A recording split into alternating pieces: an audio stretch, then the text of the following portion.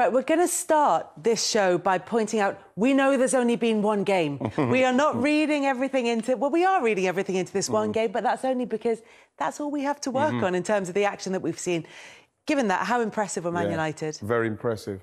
They're brilliant. It's how you'd expect. It's when I used to play against United, that's how they started. You went there on the first day of the season. Obviously, it's a full house. And you're hoping that they're not ready to go. I think Leeds played into their hands a bit, but you can't take anything from United doing that man-to-man with these players. Because as soon as you lose them, it's over for you. But it was as close to a Man United back in the day than I've ever seen. I'm not saying that's what they have to do, but they just looked imperious, man. They just looked so good. There's a lot of optimism from Manchester United fans ahead of this season, and part of that is because they're back in the ground as well, and that contributes to that whole kind of old-school feeling for Manchester United. Of course, yeah, and I think with the signings Ollie's made as well, I think Ollie's made his mind out. He wants Manchester United to be very attacking this season, get back to the old Manchester United. You know, got old-fashioned wingers, so to speak, creativity in midfield. And when you got Bruno in the form he's been in, you know, carrying on to this season, you're going to get goals, and that's what they produced last weekend. Yeah, and they do go out on the front foot under Ole Gunnar Solskjaer. In fact, there have been more games, miles more games, in which they've scored 5 or more goals under Ole Gunnar Solskjaer than under David Moyes, Louis van Gaal or Jose Mourinho. It seems to be a strike-first mentality. If you wind the clock back to December 2018, their very first game under interim Ole Gunnar Solskjaer against Cardiff was a 5-1. And what was interesting there was Wayne Rooney gave a little comment about the difference about playing under Solskjaer, what that would be like compared to playing under Mourinho. And he said, under Mourinho, you only really attack with 2 or 3 players, where Solskjaer very clearly wants 4 or 5. Yeah. And you saw some of these goals against Leeds United. Pogba's interlinking with Bruno, who's interlinking with Mason Greenwood. Scott McTominay's not too far behind. They get at you with numbers and at speed. Yeah, it is. And for a striker to play in that sort of setup, I've put someone else's teeth in today. For a striker to play in that sort of setup, it's all there for you. It's all been created for you. Yeah, like I said, it was quite frightening to see, and even with Lindelof's pass, it seems like everybody who's playing, and like I say, it reminds me of back in the day, is that everybody who gets on the ball for the Man United side is looking to do some form of damage to you. And when you've got the runners, like the Greenwood goal was perfect, where, you know, you give somebody like Pogba that much time and space, and he'll hit a pass that you don't see very frequently. Maybe Kevin De Bruyne might be able to do that as well, but he done it with it was so lax and so calm and so beautiful, onto a full pace Mason Greenwood was straight catching him, and it was beautiful to watch. So what you see with United, where the game is stretched and it's end to end, Man United in that format, unstoppable, because they've got so many players in the moment. Bruno, you know, Pogba, Greenwood, you know, Sancho ain't even started yet, no Rashford. You've got so many players in the moment that will hurt you if you're trying to attack, and they get the moments and then they'll punish you. Let's talk Paul Pogba. 4 assists in that victory for him. And after a slightly unsettled summer for him, he's come in, he's started the season all guns blazing. Is this a sign of what we can expect from him this season consistently? I think with Paul, yeah. I think he's carried his form on from the Euros. I thought in the Euros he was absolutely fantastic. But we all know his passing ability. We all know he's very creative and can score goals as well. But I think on Saturday he proved to everyone just how good a player is. And people are starting to disrespect him a little bit too much. You know, saying, 4 assists, yeah, he's got 4 assists, but what else? He has brought quality, and he'll continue to do that this season. Yeah, we're not sure if he's going to sign a new contract at Manchester United, but you have to enjoy him if he's not going to be at Manchester United come next season. But the thing is that people talk about the contract, and even when he had the problems with Riola and Ollie, when he was shouting off his mouth a bit, the agent, Pogba still played good football. And you're looking at Pogba now, even with all players now. I remember Arsene Wenger said it a few years ago. All players will be looking to put contracts down. It's not something that's a bad thing. It's just that players know that that's an opportunity. It's not affected the way Pogba's playing. He's still bringing everything. And what he's proven to Man United now is that whether he wants to move or not, I don't think for me at the moment, especially with Varane coming the other way, if somewhere like Real Madrid or Barcelona is better than where he is right now. And so what he's doing, he's playing a brand of football that he probably, hopefully for Man United fans, will realise, well, yeah, I want to be here. But at the same time, people got to stop talking about, oh, he's only got a year left. Because they're going to constantly talk about contract, if he plays well, if he doesn't play well. Whereas Pogba just gets on and does that. Yeah. That's a brilliant start to the season for him. That changing landscape in football and that shift in power is something we're going to come on to in a bit more detail later on. But on Paul Pogba and the way he's started this season with that opening game, and as Andrew said, picking up from the form that he had in the Euros, nobody's saying that he's not capable of those performances. What they're saying is, will we see them not every week, but most weeks? Yes, and that always remains the difficult thing about the sort of on-his-day performance from Paul Pogba. Still doesn't quite guarantee you a win. If you think about, for me, Paul Pogba was the best player at the Euros up until that game against Switzerland goes through extra time. And then it all sorts of implodes a little bit. Yeah. Pogba played well against Leeds because Leeds, with that man-marking system, gave him space. Bruno Fernandes was being marked by Robin Koch, and Bruno Fernandes sort of dropped deep and gave extra space for Paul Pogba. And if you give Pogba enough space on the ball, he's going to put that ball wherever he wants to. And it's fantastic. And I think that goal for Mason Greenwood was exemplary in terms of giving a bit of space, and he can not only move the defender, but he can also move the player and create the vision. That's going to be fine against a team like Leeds United. That's going to be good against teams that want to come on to Manchester United. I think their home record will improve this season because teams will want to try and basically be repelled by whatever attacking quality United throw on. It's when United play against teams that want to drop deep, that want to defend deep and don't want to come out. That's where the difficulty comes for Paul Pogba. We know Pogba, like a lot of players that are over 6 foot, doesn't really like it when two players come to press him. So he hasn't had great games at Southampton, which will be interesting because Southampton are a high-pressing team. If Ralph Hasenhüttl was watching Pogba, he's got to go send 2 lads up on him and see what happens next. Yeah, see what happens. Yeah, but then surely the signing of someone like Sancho, because of us, jump the gun here?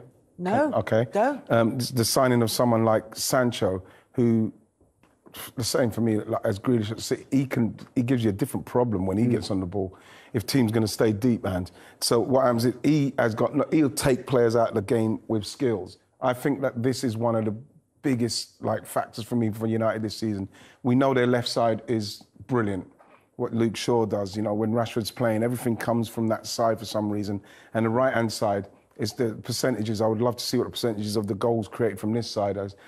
I'm sure it'd be a lot further behind than the left. Jadon Sancho will bring that right up. And he'll also bring that problem what Carl has highlighted, which is a problem for United, creating that when people are doing that low block.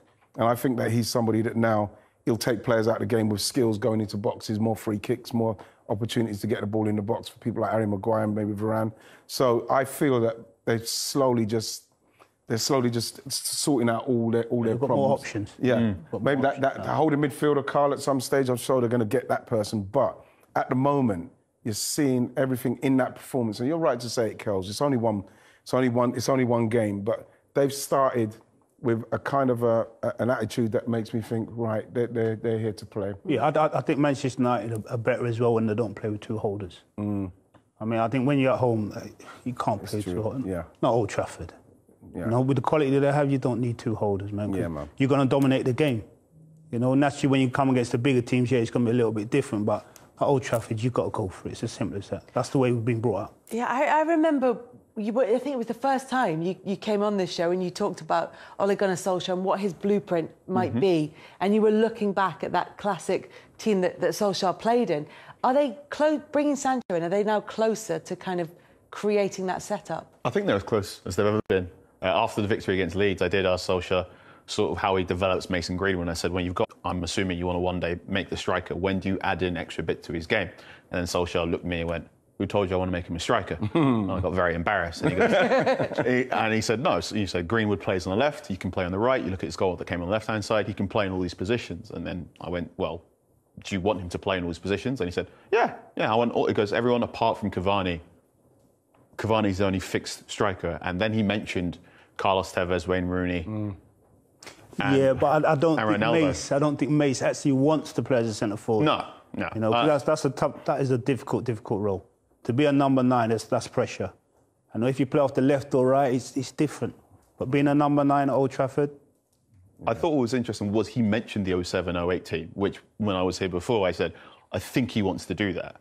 And he was the forwards coach in 07 a little bit towards the end of that season before he became the reserve team coach. And I think he's always had it in his mind, could he create front three that was a bit like Rooney, Ronaldo and Tevez.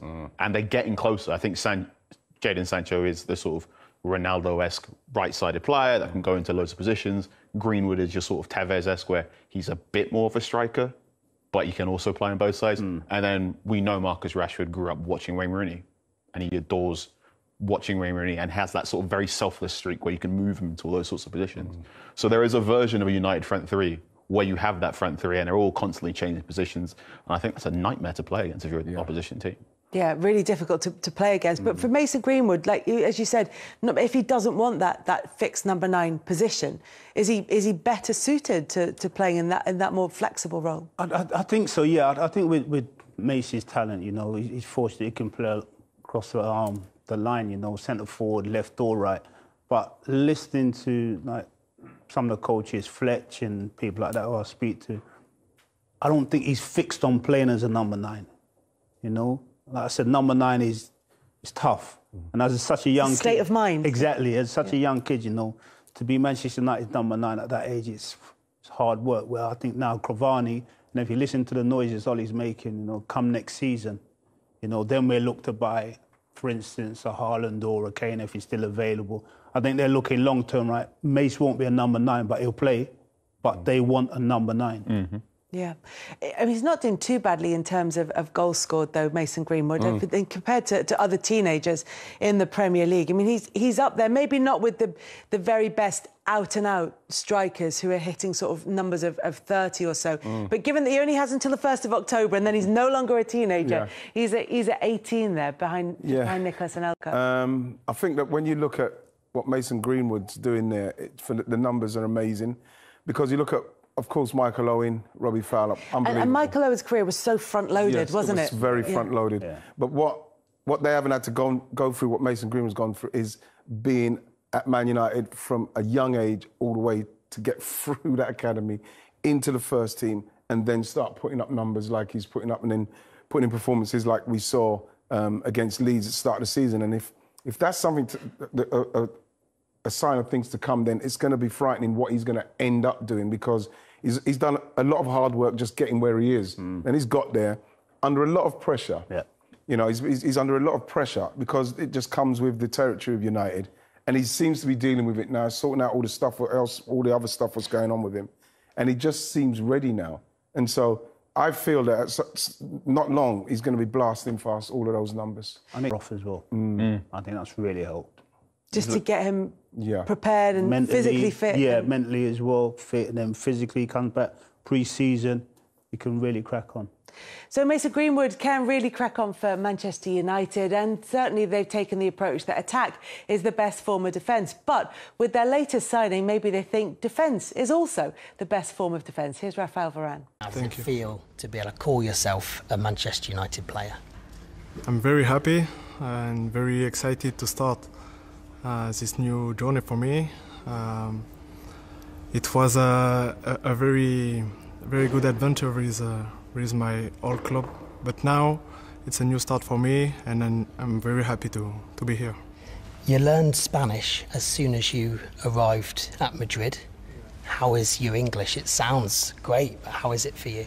No, it's difficult for me to do this interview in English, but I have to try. I think it's very important to be close to the fans, because we have the same objective. We have to fight together, and it's important for me to be comfortable with my teammates, with the coach, and it's important for me, for my life and for my professional life too. Talk us through the timeline. When did you realise that a move here to Manchester United was going to happen for you? Yeah, I think there have been a lot of rumours, a lot of people speaking about me and Manchester United since 2011, when Sir Alex Ferguson come in my mother's house, and I think when it was real, it's when I spoke with my club, and I feel a real opportunity to play in Premier League and for Manchester United. What a signing for Manchester United. 3 La Liga titles, 1 Copa del Rey, 4 Champions League, 3 Super Cups, 4 World Cups. 1 World Cup and 4 Club World Cups. I mean, apart from that, what's Rafael Varane ever done? Exactly. I think it's a massive coup for Man United to get that player from Real Madrid. Whatever Real Madrid are going through, it doesn't happen. You don't normally get that player going the other way. You don't get the Real Madrid player coming to Man United. We've seen Ronaldo go across there. We've seen that happen. We've seen Hazard go across there. But for Man United to get him in his prime, with people saying, yeah, well, Real Madrid don't get rid of good players. Well, actually, they do, because they just have. Because for him to go to Man United now, in his prime, it's a magnificent signing. He's a top player. It's a real statement of confidence and belief in what the future holds at Manchester United as well. Oh, most definitely. And for Ran to make that move, to leave Real Madrid, if you look at his CV there and what he's achieved, to go to Manchester United and say, right, this is a new challenge for me, something else I want to try, that says it there. You know, he's prepared to move, different club, different culture, move to Manchester United and start all over again. And he is a quality player, however you look at it. He's going in his prime, like Wright said. But if you look at what he can give Manchester United as a centre-half, you know, not just for his national team as well, he's been fantastic. He's been the mainstay at Real Madrid for many, many years. And to come to Old Trafford to do just that, I think he'll have a massive career there.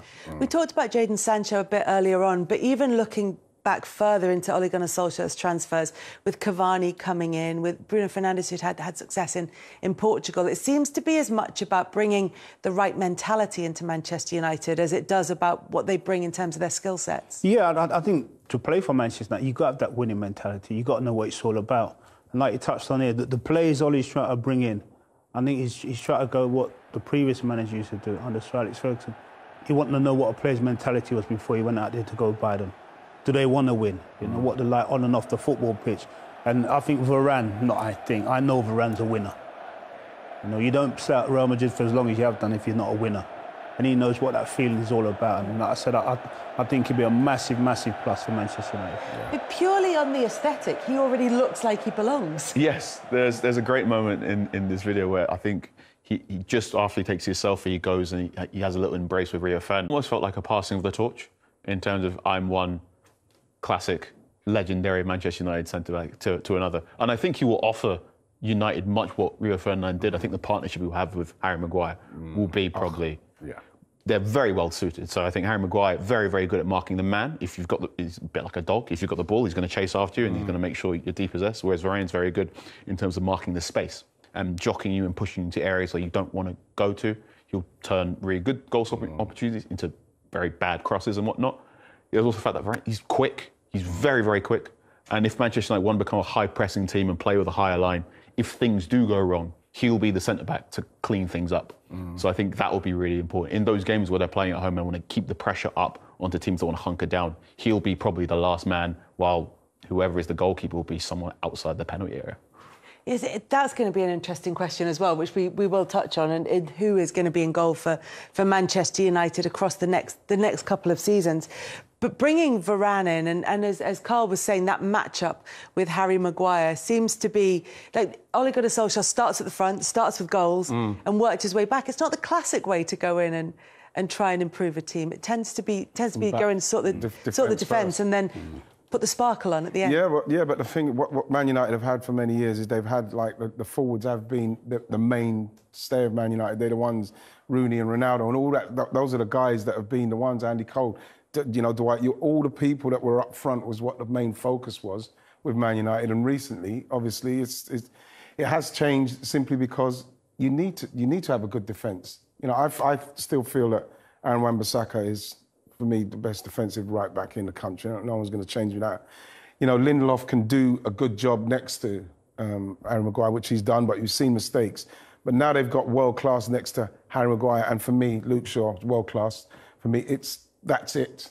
It's shored up. Even people talking about Andy quite rightly said, playing two defensive midfields at home against some teams, the top teams maybe, but now with Varane, you could probably get another offensive midfield player into the team simply because of his pace and, like Carl said, the way he can see the problems with the space. He'll go and mark the space and stop the people trying to maybe get into the places where they're going to try and turn and get at someone like Harry Maguire. So he'll snuff all that out. So we're talking about a defensive unit now, which kind of matches the front end in respects of quality. It's frightening. And those midfielders who are getting the ball between the two of them, shuttling it from back to front. Yeah, it's working. It's certainly working for them. And the expectations then realistically high for Manchester United for this season. I'm hoping so. I'm not sitting there saying, "Oh, Man United are going to win the league because we won 5-1 against Leeds." But I think it's all positive signs. And you know, we're speaking about Varane coming. I think Paul Pogba's had a lot to do with that as well. So you could possibly look into that and say, would he entice his teammate to come to Man United if you're really thinking about moving on? Yeah. You know, because he must have had a big say, because I know the big friends of the national. I mean, when they're in the national team as well. So I think that's a positive sign. Yeah.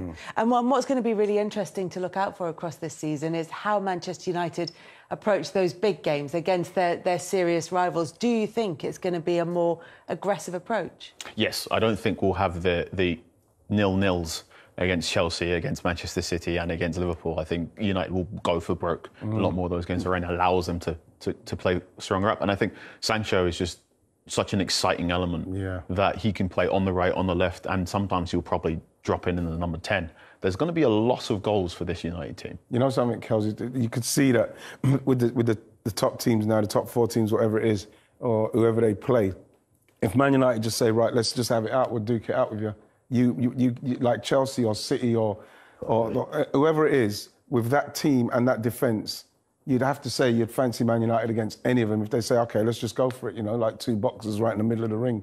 And you'd have to fancy Man United as much as anybody, simply because of the players they've got that can make things happen in the moment. Yeah. And do you know what? As much as you look forward to those games as occasions over the past couple of seasons, there was all at the back of your mind, you were thinking, this is not going to be a good game. It's not. But now, you're looking ahead to this season and you think, this could be fun. You have to. I think in Manchester United's case, if they genuinely believe they're going to win the league, you've got to go toe-to-toe with those boys. There's no point trying to nick a point off Man City or a Lille. There's no point. You've got to nick the 3 points. You know, especially if you're at home. If you go away and you get a point, you've got 4 points. You know that time in the game, and when you're playing, when you think to yourself, right, we've done our bit, let's get the point now. Yeah. I remember playing against them, and you could see that with United, where they said, right, they will hammer at you, and then it's like bam, and then all of a sudden they'll just go bam, they'll take the point because they know that next week they're going to beat a team. That's what I want to see the United do, simply because that's what I used to see them do. They come and they are coming for your throat. And then if that doesn't happen, they do not lose. Yeah. And we're going back to all these similarities for the Manchester United team now to the ones that were successful. And Ole Gunnar Solskjaer, obviously a big part of that in the past. And he knows what that takes. Do you think his reputation is growing? You know, I think people are starting to respect him now. You know, he's not won a trophy. I understand that. And people keep saying, oh, it's a massive season for him this season. Of course he is, just like any manager. But I think now people are looking at Ole and saying, right, he knows what he wants. He knows where Manchester United are trying to get to, and he's bringing the right players. Now, can he get Manchester United, so to speak, over the line by winning silverware? And what he's accumulating at the moment, I'm very, very excited about this season. But like I said, I'm not going to sit and say, oh, yeah, we're going to do X, Y, Z. But really excited about what we have. I mean, there's an argument that regardless of what happens, he was absolutely the right man at the right time for Manchester United. Whether, you know, he's the man to get them over the line in terms of silverware, we don't know until he's won a trophy. But for the man to go in, change the atmosphere, change the mentality, change the dynamic to make it more recognisably Manchester United, he absolutely was the right person. He's a genuinely surprising coach in that every time I think he's reached his limit, he comes up with something new, or he gets that good result, and you're going, oh, OK, maybe there's something left in your back pocket. And I think his interim period was very much, let's just do it like we did under Ferguson. And then there was sort of a year and a half where I wasn't quite sure what he was planning. And I think I came on here and said, I have to squint and tilt my head and then I can figure it out. I don't think you have to squint anymore. We know what this United team want. They want to play quick, counter-attacking football. They are going to put in loads of crosses when Henderson Cavani comes in. They are going to be really hard to break down in defence because they've got Varane and they've got Maguire, 2 players who are very good in their 1v1 duels. Like, this all makes sense in a way that hasn't made sense at Manchester United since perhaps Ferguson's retirement. and he deserves an incredible amount of credit for that. And that is probably why he's got that contract extension. I think as well, Kels, I remember saying what Ollie's brought to Man United is that it feels like I feel our Man United should be and how they're respected now. It's taken his time to get around that, and I have to agree with Carl when Carl said sometimes you think, well, what you playing? You know what I mean? What you playing? But you can look at this team now, the way they played against Leeds, and say, okay, I get it now because he's got the personnel. So I remember saying it was vibes. You know what I mean? The Man United fans continually come for me with that one, and they're right to, because now you look at it, he's brought Man United back to how people see Man United, and I think that there's going to be a fear with them now. And what Ollie's doing is giving them the opportunity to just go and do it. Yeah. That's what it is. So when you couldn't recognise it before, it's because probably the players and that don't do what we want. Yeah. You want to see them go in and do it. So then you say, oh, so someone like me will say, oh, look, it's just vibes. I don't know what you're doing. Like Carl will say, I'm trying to work out what they're doing. When you've got the right players and they go and do it, you see what they're doing. Now I can see what they're doing. The quick breaking, the quality players, the quality players in the moments that create something, bam, before you know it, you're 2-3-0 down against them. That's the team he used to play. Yeah, exactly. The good thing is now they can play counter-attacking football. You can't always rely on that, but I think now we can still play that, but we can play. Yes. Yeah. You know, to win a league, you can't play counter-attack football. You can't do it for 38 games. You can't do it. So you got to play as well. And like you said, where Ollie's trying to get to now, if we're going to play the quick break, we've got the place to do it. Yeah. But we can play as well. And that's what Man United have to do. Yeah. See Manchester City losing their opening game of the season against Tottenham. A lot of the sides towards the top end of the table last time around have strengthened over the summer. So there's probably going to be points dropped. There's not going to be, judging on one game and over the summer, you would suspect that there isn't going to be one of those pushing 100-point kind of seasons, because those big teams will be able to challenge in a much closer way. So does that open the door for Manchester United, do you think? Yeah, absolutely. And I think that you say that, Kels, but if Man United can play like that, and like you say, it is the first game, they can beat and give anyone around them a good game, and then it's those games that Man United used to struggle against, the low block teams, the teams that frustrate Man United. You know, those are the teams that Man United have to beat, I should say. And if they do that, I can see Man United beating the top teams, and then and just dealing with those teams, dealing with the teams underneath them, because they have to get those points rather than not lose, get a draw, but like they will probably beat those teams. I still feel it's going to be tough for someone to go to that 100 points, but I feel that the confidence that they're in, you don't know what can happen.